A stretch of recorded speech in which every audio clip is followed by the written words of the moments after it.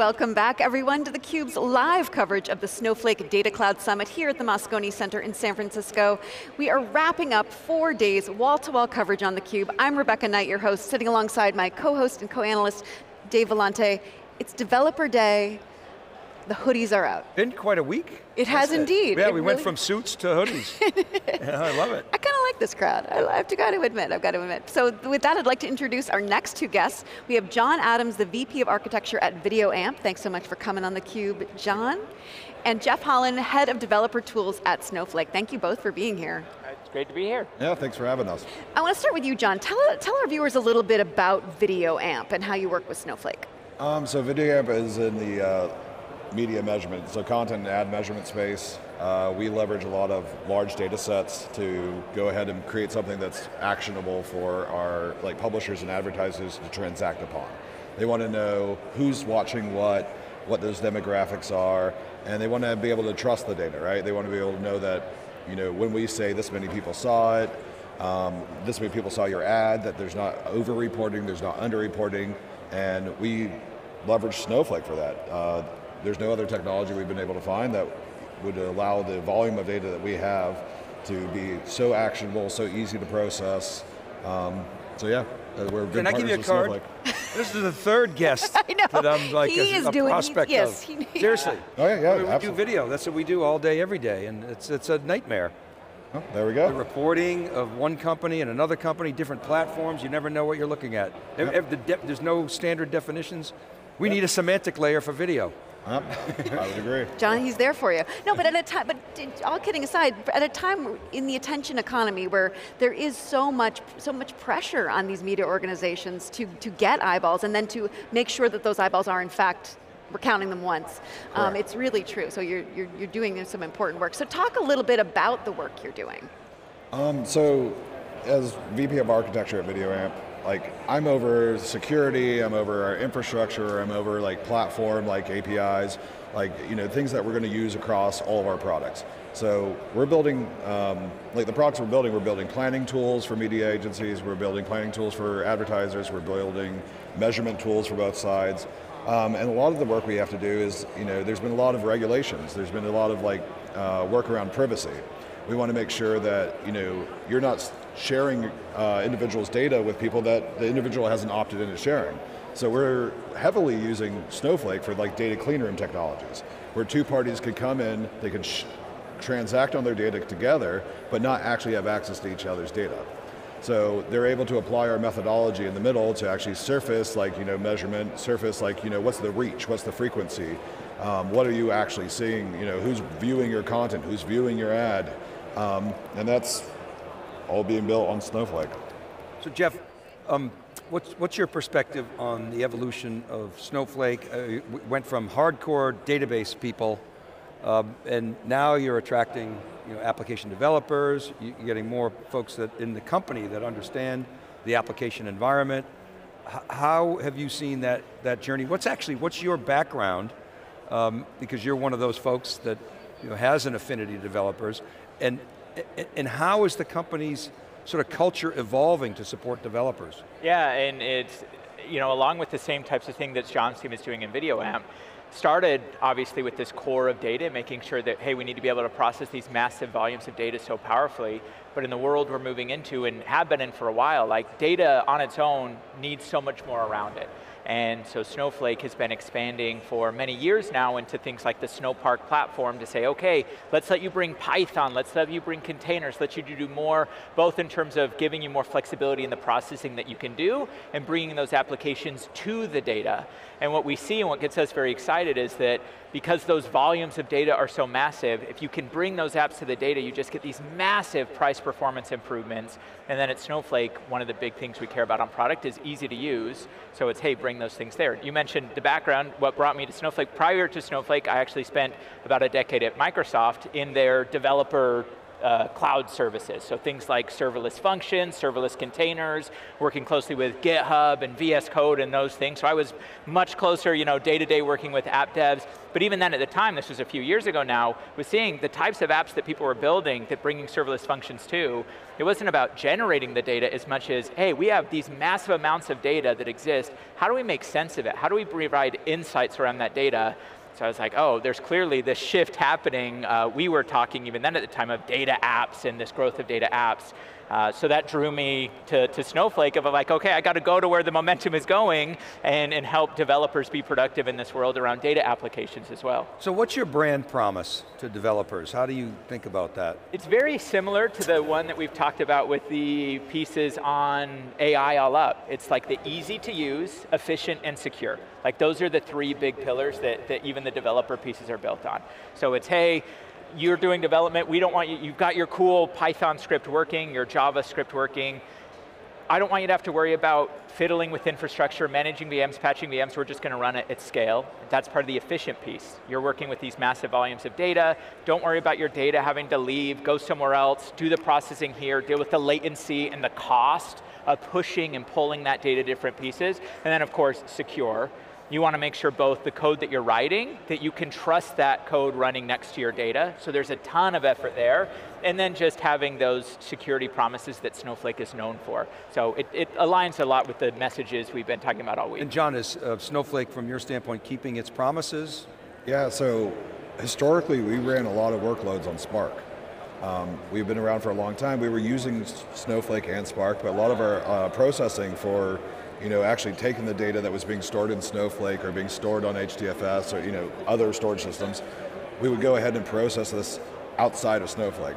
And I spoke earlier this week about actually moving that processing into Snowflake because of Snowpark.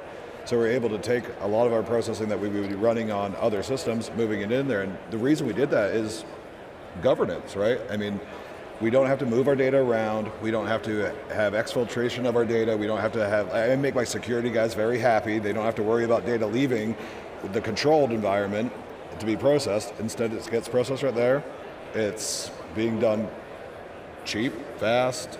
I mean, it's kind of a win-win for us. Okay, I'm going off script. So last year at Summit, we heard some customers say, well, we're doing a lot of the hardcore data pipelining, data engineering, data science work outside of Snowflake. Really, why? Too expensive. Okay. I talked to Frank Slootman offline, I'm like, we're hearing this a lot. He goes, they're wrong. They are. I'm like, well, explain that to me, Frank. He goes, think about it. We do streaming, we do really sophisticated analytics. We're bringing in AI. We're doing data engineering and data science work all in one place. And when you add all that up, it's going to be less expensive. And we started talking about it, and we're still trying to squint through this. So I want the customer's opinion. Snowflake bundles in the AWS costs, right? When you go outside and you're just using Spark, you're paying AWS separately, so it's not in, it's all not in one bundle. So somebody's got to do the work to add it up and actually do the out-of-pocket costs, but then there's all the other costs of securing and governing. So you said, he's right. Yeah. Explain from your perspective. So one of the interesting things, when we had a large data center, right? So we had 2 petabytes of data sitting in our data center. We would go ahead and take a lot of data that we were mastering in Snowflake, we would have to pay egress costs. So a lot of the processing that we were able to do and spend a couple $1 million a year on this data center, we're now running that workload on Snowflake for cheaper than our egress costs from AWS to our data center. So the cost it took us to actually ship this data was more than was taken to actually process it in Snowflake. And one of the big reasons for that, people look at Snowflake's billing model and they say, oh, you're paying a lot per credit. But it's you're paying for the seconds you're using.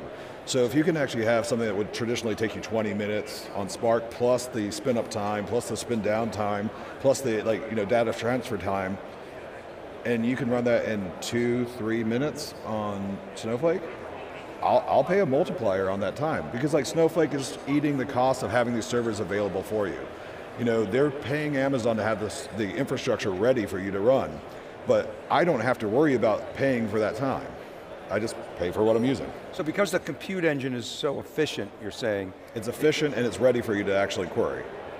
And John's not alone in this either. We've actually done an analysis of over 30 customers over the last year who've gone from Spark to Snowpark, and on average across them, we see 35% less expensive, and that includes calculating like the infrastructure cost as well, and 3 to 4 times faster on average. And the reason is like there's the data movement. If you think about it too, the amount of steps, geeking out a little bit on developer day, like you've got to take data that is stored here natively in Snowflake with our engine. To go process it anywhere else, you've got to deserialize the data, push it across an egress pipeline, serialize it over here, process it there, and then send it back again and back and forth and back and forth. All those things are just steps that when you run it natively inside of Snowflake with Snowpark, all that goes away, so you get this cheaper, faster, more efficient piece. And I want to understand that. So what you just described is labor intensive, so it's human labor that is required to do that, or are there other But costs? it's even heavier just on tech. It's like laws of physics, almost. There's like laws of physics advantages on top of the fact that like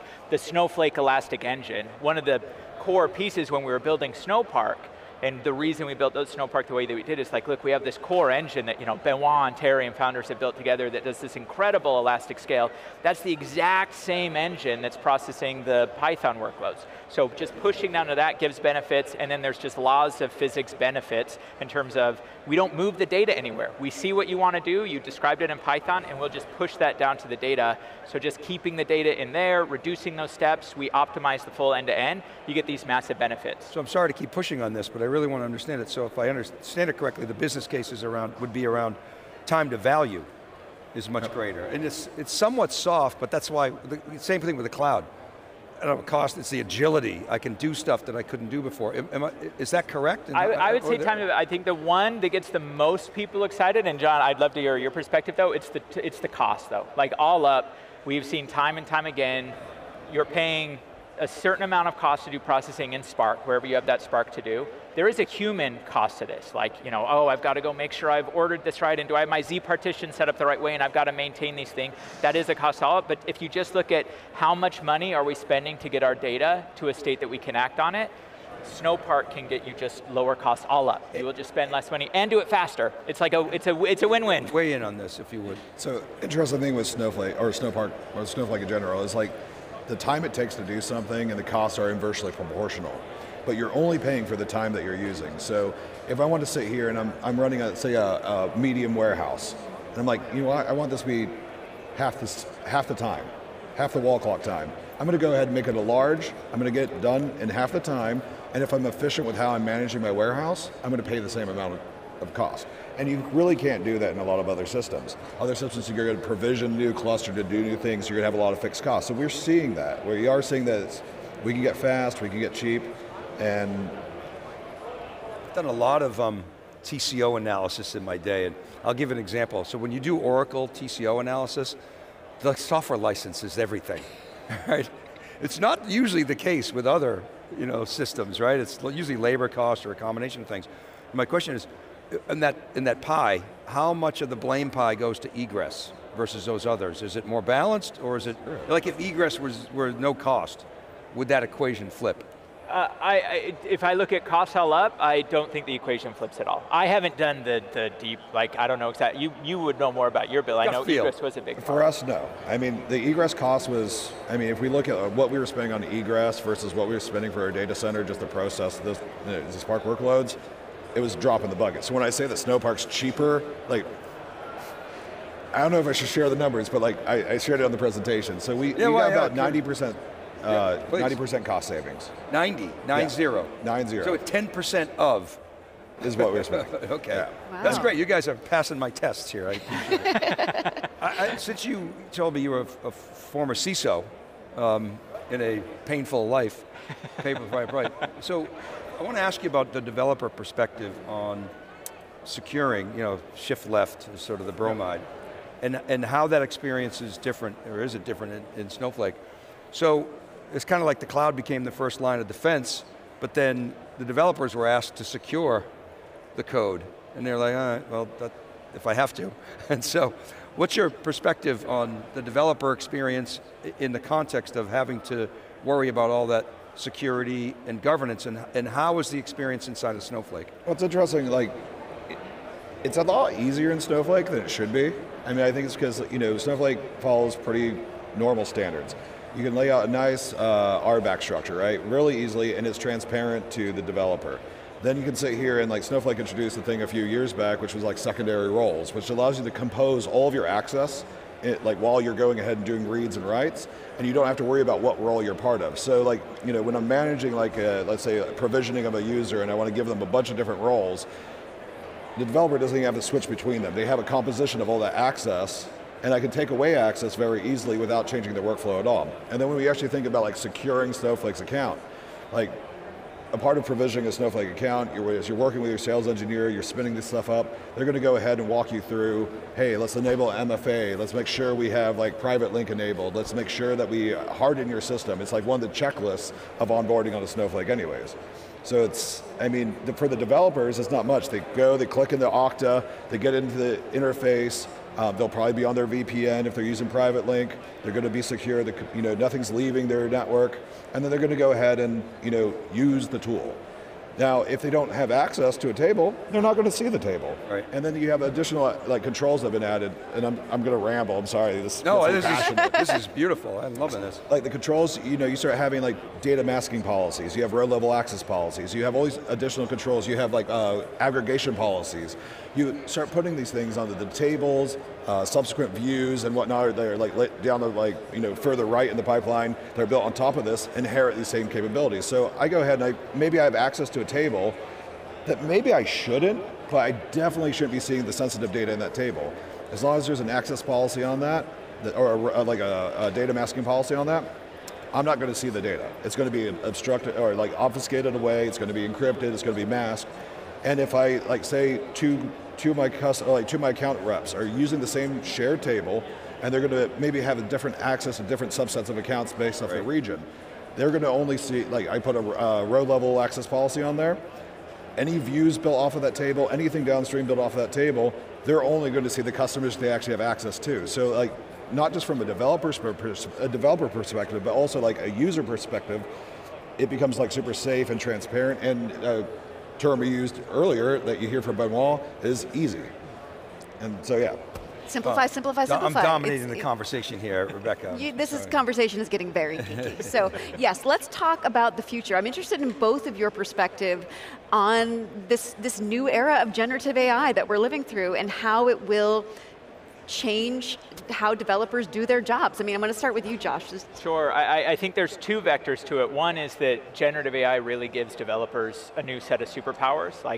This is what I love. They weren't powerful enough. Yeah, I know, as if they didn't have enough power already. So it's the co-pilots, the editing, so many different flavors, and Snowflake is embedding AI into all these pieces to make it so that, again, if we talk about some of the time required, we'll just have AI help augment. So that's one side of those investments that I think is very, very exciting and disruptive. But the other part too is just the type of apps. The next generation of applications that are going to be providing value are all going to be centered around AI. And especially around enterprises, those types of apps are always going to need some systems of record, some valuable data to make them powerful. So I think it's just going to accelerate this shift into saying, look, it's not data and apps, it's really these data to the apps piece. There's no other way to do it in generative AI that I see. So that to me is very exciting, and why I get very excited to be able to work at Snowflake, to have that ability to have a platform that's so purpose ready for this new generation of generative AI apps. What would you like to be able to say 12 months from now? So I go back to last year, it's Summit.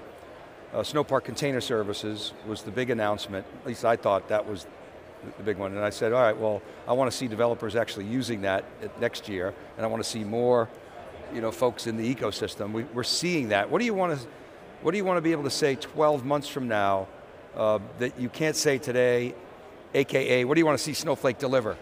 Oh, that's a tough one. Let me get ready to write it down. I think one of the big ones is, like I said, we're big users of the data clean room. Right? Data clean room is a native application. It's great. It gives us the ability to have this trusted relationship with our partners. And I would like to see data clean room and any security, governance, capability, private link, whatnot. When something goes GA, it's there. We already saw that today or this week with Snowpark Container Services being available in native apps. there's so many people in like data privacy is so important. Like data stewardship is so important. I want to make sure that like the data clean room fully supports all the capabilities of Snowflake, Snowpark, right off the bat. Got that, Jeff? Yeah, I got it, yes. All right. We're looking forward to the next summit. Yes. Excellent. I want to just wrap, because we're done. Go for it. We're we done, are done. right? This is so it. we have to this say, is I mean, this has been a fantastic show. Thank you guys for helping us wrap. To me, my takeaways are the plumbing is actually really robust here, and Snowflake is building on top of that. The Polaris announcement, open sourcing, the technical metadata catalog, and then enticing people to come back into Snowflake with Horizon and all that wonderful governance is going to be interesting to see how that plays out. I think that because they have such robust plumbing and a really good compute engine, they can now build things on top of it. They can bring in Gen AI, Cortex, the NVIDIA stuff with NIMs, kind of supercharges Cortex, and then of course the applications piece is really exciting, the vision of iPhone for data apps. There's a new set of applications coming. Data is like the new development kit. John Furrier said that 10 years ago, but it's actually now happening. And it brings Snowflake into a whole new realm with new competitors, and it's going to be really interesting to see how this plays out. I'm super excited for you guys. And, it's fun to be on, and I'm excited to share whatever in the next few months of how that journey's been going, so yeah. Great. Thank you for thank you. Hanging out this week. It's been a great show, as you said, a great show. I've really enjoyed myself here at Snowflake. And thank you for watching alongside of us here at theCUBE. This has been the Snowflake Data Cloud Summit 2024 at the Moscone Center. I'm Rebecca Knight for Dave Vellante, and all of us here at theCUBE, thank you for tuning in. You've been watching theCUBE, the leader in enterprise tech news and analysis.